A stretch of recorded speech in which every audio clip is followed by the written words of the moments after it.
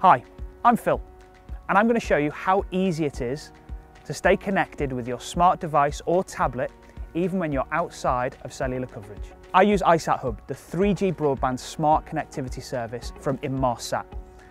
Inmarsat's global service allows me to use my phone or my tablet anywhere in the world for calls, for SMS, but also to jump on the internet. That means if I'm doing some work emails or some spreadsheets, I still have that connectivity no matter where I am, with absolutely no roaming fees. I can also use the service when I'm on holiday with my family. So if I'm maybe camping, I can leave the IsatHub outside of my tent and I can be using my tablet to search the web, to look for weather and to use anything I really need to see. And it's all accessed through this little beauty, the Wideye iSavi from Add Value Technologies. It's really easy to set up and use too. All you need to do is before you leave home, make sure you download the Control app and the Voice app for your tablet or smartphone. I'm using an iPad, but the apps are also available on your iPhone, on your iPod Touch, or your Android device. I've already downloaded them, but what you'll need to do is go to your App Store, search for IsatHub, and you'll see two apps, the Voice app and the Control app. They're both free, and you'll need them both. So the Control application is how you configure your IsatHub service, doing things such as changing passwords, amending your firewall settings, and things like that. The Voice app allows you to make those all-important calls and send SMS messages. Now there are a few steps that we need to go through on setting up both of these applications, but I'll show you those as we progress. First thing I do is power the terminal on by pressing and holding the power button here and waiting for the lights to flash on the top. Once they're flashing, flip it open and place it on the ground.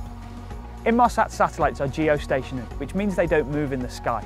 The satellite we're going to be using today is roughly southeast, so I've placed the terminal in a southeasterly direction so that I can fine-tune the pointing later on and ensure we get the best possible signal. So the next thing I need to do is connect my smart device or tablet, in this case a tablet, to the Wi-Fi generated by the IsatHub. Now you do it in exactly the same way as you would if you were at home and you were using your home broadband. In this case, the password and the network ID are both on the back of the device. So I'm going to do that now. Wait for that nice tick. So the terminal's powered on and my iPad is connected to the Wi-Fi network. Now you see these lights here? These are a guide to pointing the device. There is another way to do that though, and you do that via the Control app. Let's do that now. As you can see, the app is clever enough to use your device's GPS signal to establish exactly where you are. Now what it's going to do, it's going to tell you how to tilt and how to point the device very precisely.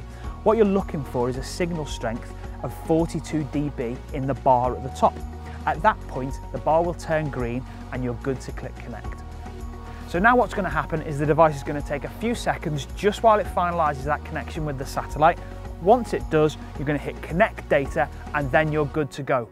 You'll also notice here that it shows you how much data you've used in your session. So that allows you to keep a track of how much you're spending. You can see at the bottom that I've got a devices option.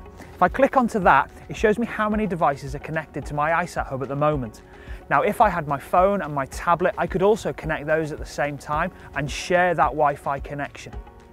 I could also have my friends or family add their phones or tablets too. Now that we're fully connected, I can start to use the IsatHub Voice app. Now this Voice app allows me to make calls and send SMS messages, even from devices that don't have their own SIM card, like my iPad. At the top, I have a dial pad, which allows me to make a call as if I was using a phone at home or your normal iPhone or your Android phone. I can also delve into my contacts list and make a call from there as well. Nice and easy. I've also got an option in the top left-hand corner which allows me to send an SMS message in a very similar way. I can put the number in manually or I can use my contacts list. Now because I'm still on the network, I can then go into Safari. I can go to a website as I would normally. IsatHub is a global 3G broadband connectivity service via satellite, and it allows me to use all of the apps on my smartphone or my tablet as I would if I was at home or in cellular coverage. It's not going to be as fast as my home 3G or Wi-Fi connection, but it is a reliable broadband service that I can use anywhere that I have line of sight to the satellite.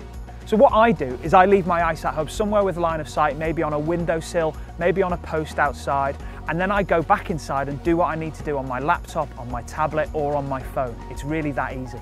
That's it. It's global broadband data, crystal clear voice, and SMS anywhere I travel. And it's all thanks to Inmarsat's global network and iSavi.